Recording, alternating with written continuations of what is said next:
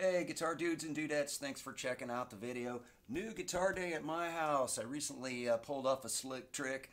Sold one guitar, got another one, put a bunch of money in my pocket, and still ended up with something I really loved. That was this PRS CE Dusty Waring model. I let a Friedman Cali go that I also loved, but the neck was just a little, too big for my hand. I was just fighting to play it. So maybe what's in this box will accomplish the same trick. We'll have to find out. I'll spare you the long unboxing procedure. Maybe I'll throw some chipmunk music behind it and we'll do it fast forward. Rock on.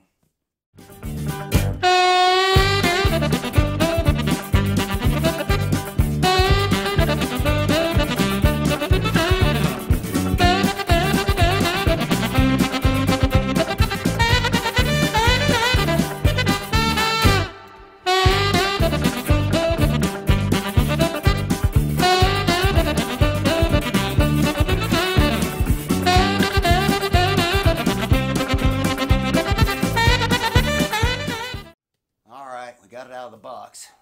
Let's get it out of the case. Obviously said Gibson on the box. Says Gibson on the case. Something with a G on the headstock. Let's take a look. If you were paying attention there to the shape of the case, you might have caught on to a little hint. Oh, look. Okay, so this is the first time I've bought a guitar from Sweetwater. I bought a lot of gear, pedals, other kind of stuff from them, but first time on a guitar, so 55-point inspection certificate. I'll have to go through that and see if they did a good job or not.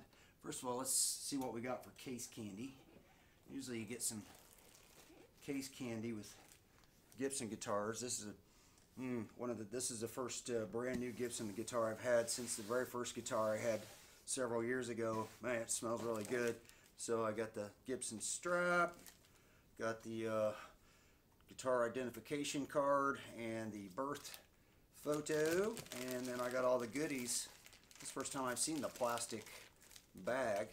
It's like a Ziploc, yeah, it's a Ziploc bag.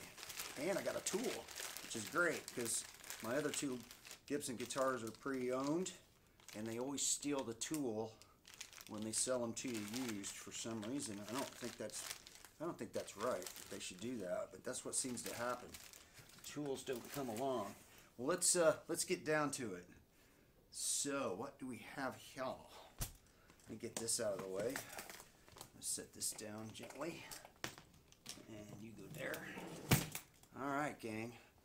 So this is a 2019 SG Special compensated wraparound bridge, Gibson P90s. I don't know how it's going to show up on here, but I thought this one had a really, really nice piece of rosewood on it. G on the headstock. This one's got the kind of old school Clouson style tuners. The color is vintage burgundy. I'm a sucker for red and black, but I really like this. Kind of goes with my favorite sports team's color anyway. So 60 slim taper neck that's bound. I already know I like that because that's what's on both my Les Pauls. Setup on this is really, really spot on. Right about where I would have put it. I wonder if that's part of the inspection. They put a little setup on it. I'll have to read up on that. Nice and light. Feels good. So here's the story, gang. Got this guitar at a little bit below demo price, actually.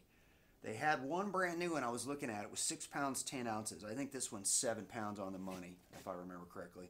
I was going to get it. I was going to call my rep, and then over the weekend somebody bought it off their website. So they had a couple of demos for sale with a discount, as they always do. And I just emailed the guy, said, "You getting any more of these in?" He said, "Well, I've got a couple of other ones. Let me show you." Well, they had this one. They were going to list it as a demo, but really it's never been played. So it has a minute, I don't even know if you'll be able to see it. I can barely feel it with my finger. There's like a little tool mark right here on the binding. And in the photographs, it looked way bigger. So I don't even know if that'll show up. And also there's like a little grain of dust or sand right underneath the finish right there. A little piece of dirt or something when they were clear coating the guitar.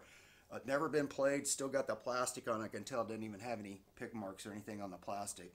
So for those two little dings, if you really want to call them that, I got $375 knocked off by calling my guy on the phone and working out a deal. So never hurts to call your guy at Sweetwater. So anyway, man, this thing smells fantastic.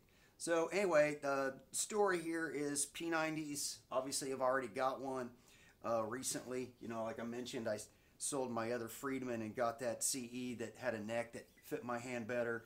Same story here. I think I'm going to sell that Friedman with vintage T with the larger neck on it if this guitar works out. Obviously, I've got a return policy, so I'm going to try it out first. So we'll do that. We'll try it out, see how it sounds, probably do a little comparison between the two, try to decide which one, you know, that I really want to keep. Obviously, there's a big difference in price, and I already have another guitar on order that came out at NAMM, a pre-ordered guitar that should be here maybe hopefully middle of April or so, about the time my birthday rolls around. So if I could sell that, I could pay for both these and turn one into two. So we'll see how that works out. So anyway, new Guitar Day, Gibson SG Special with P90s in vintage burgundy. Rock on. Thanks for tuning in.